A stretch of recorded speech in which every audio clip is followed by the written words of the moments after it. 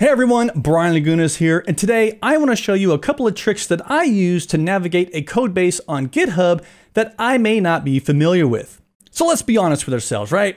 How many times have we gone to GitHub to look at a project and we're sitting there trying to navigate the code base and it makes no sense? And it's not because the person has it laid out poorly. Well, I mean, they might have it laid out poorly, but it's just different than how maybe I structure my code base, right? And so when you're in big projects, it can be difficult to kind of, navigate and find what you're looking for. And so I have two tools that I use to help me navigate these code bases that I may not be familiar with. Now, before I show you these tools, if you're not subscribed, now would be a great time to subscribe my channel. Also, I'm not going to show you my tricks if you don't like this video. So like the video, and after you do that, I'll share my tricks with you. No, I'm serious. Like really, like the video, and I'll show you. Okay, just like it. All right, thanks. I appreciate that like. So let's go ahead and look at the two tricks that I use to navigate a GitHub code base. All right, so I'm going to start by opening up my web browser, and I'm going to start by looking at the Prism code base on GitHub. So that's just github.com/prismlibrary/prism. Now, I'm super comfortable with the Prism code base on GitHub, so I know exactly where to go when I'm looking for something. Like, okay, I know where to go in the source folder, if I'm dealing with WPF, if I need a container, if I'm going directly into prism.wpf, and if I want to talk about MVVM stuff, and here's the view model locator. Like, I know where to go because I'm familiar with this code base. But let's say that you're not. This is the first time you've ever seen the Prism library, and you don't want to be clicking around in here looking, trying to find what you're looking for. You just want to make it easier.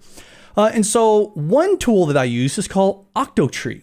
As you can see right here on the left-hand side, there's this little tab, and I can kind of hover over that tab and it's going to open up Octotree. And it gives me like a tree-based view of the repo. So now I can kind of expand these folders looking for what I want, right? I can just, okay, what's this? Forms, services. Okay, no, that's not what I'm looking for. And then once I get where I'm going, it's like, oh yeah, this is great. Then you click on the file that you want, and then GitHub will load that file.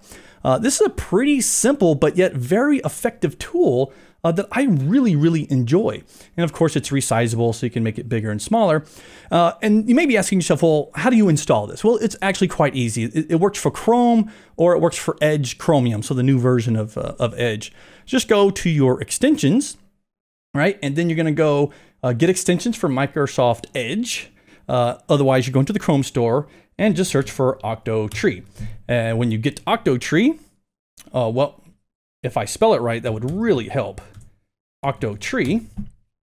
You'll see it up here, Octotree GitHub code tree. It's already installed for me, so I have a remove, and then it gets installed, and then you'll see this little button up here called Octotree, and that's where you're gonna have it. Boom, that's how easy it is. Now, another trick that I like to use, depending on the code base, is I would really like to see this in more of a code editor experience. But I don't necessarily want to fork the project, right? I don't want to download a zip file and open it up in Visual Studio or anything like that. What would be great is if I could just open this project in a code editor online. Wouldn't that be amazing? Well, luckily for us, it exists.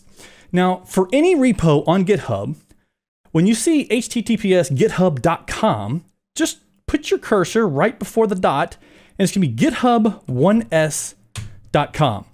And it's going to open up the repo in Visual Studio Code Online. So now it gives you the same experience that Octotree kind of gives, right? I have this tree. I can come in here and I can start collapsing, expanding things, looking for specific code files or snippets that I care about. However, it's now in the context of Visual Studio Code Online. And so when I get to that file, it's really cool because let's find a code file. The code's actually a little easier to read because it has all your color coding and all that great stuff in it, right? But not only that, you can actually do like cloud-based development. Now, I want to point out that this is not GitHub, okay? This is GitHub 1S. So if you search for GitHub 1S, you're going to come to this GitHub project called GitHub 1S. And this is the project that actually powers GitHub1s.com. Okay, and so if you go to this link, and I'll put it in the description below of this video, it kind of gives you instructions on how it works, all the code's available. And if you scroll down, it can say, oh yeah, you want to develop this in the cloud, run Docker containers, and some documentation to it. It shows you how to add this to private repos as well. But as you can see, cloud-based development, local development, things like that. A lot of great instructions. I recommend you check it out. But these are really the two that I really like. I probably use Octotree more just because it's really handy. I don't have to go type in any URLs. But sometimes, code gets hard to read, and I will open up a code file online just to make it easier to kind of parse.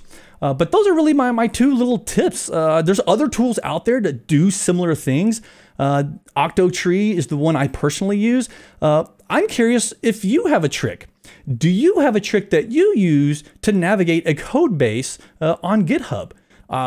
Teach me something. I'd love to know. Otherwise, tell me which option you like best. Do you like the Octotree menu here? Or do you prefer the GitHub1s.com trick, where you can just put the 1s on GitHub and it's going to open up that repo in Visual Studio Code online? Let me know what you think. Also, don't forget, make sure you smash that like button. And I hope you enjoy these tips, and let me know. I'm curious on what you think. Thanks for watching, and I'll see you next time.